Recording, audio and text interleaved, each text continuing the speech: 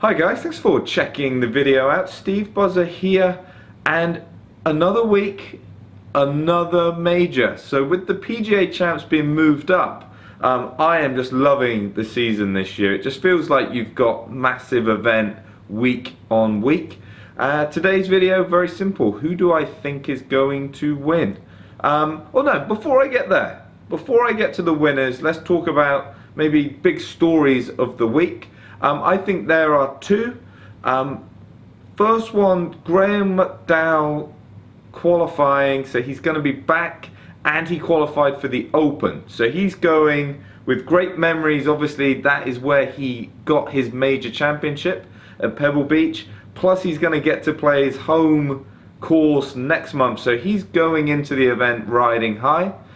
And then, and this was a surprise to me, Jason Day has Stevie Williams on the bag.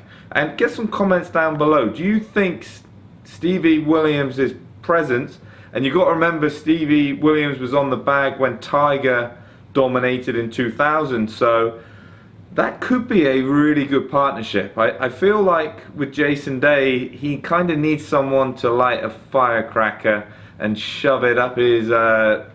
we won't finish that sentence, but I think Stevie Williams could be the guy to do that. So it will be very interesting how Jason Day gets on.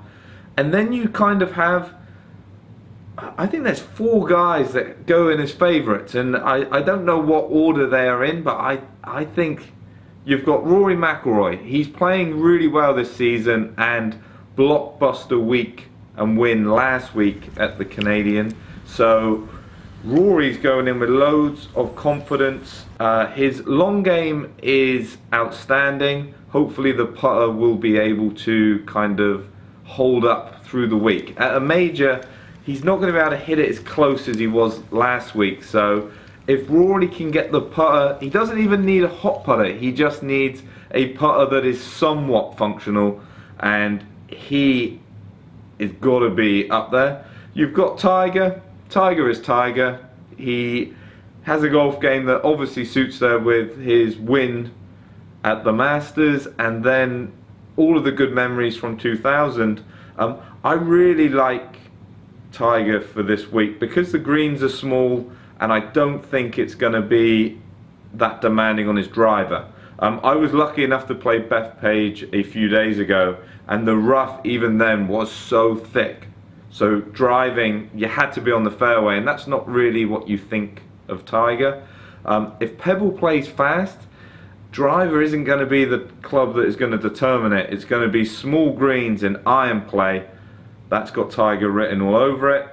But then you do have Koepka, and I ruled Koepka out last for the PGA Champs. I said I just can't see him doing the double. He did. So I'm not going to be stupid enough to say he's not going to, but again, I would be very surprised. He can't keep winning, surely. And then you have DJ. So DJ has great memories at Pebble Beach, but he also has a horror.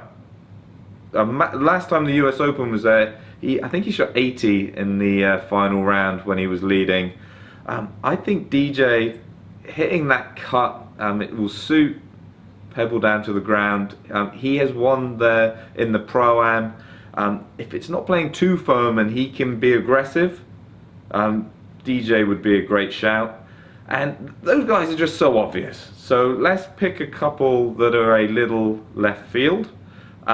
This one, very left field. Luke Donald. So Luke went through qualifying and got into this US Open. His iron play is...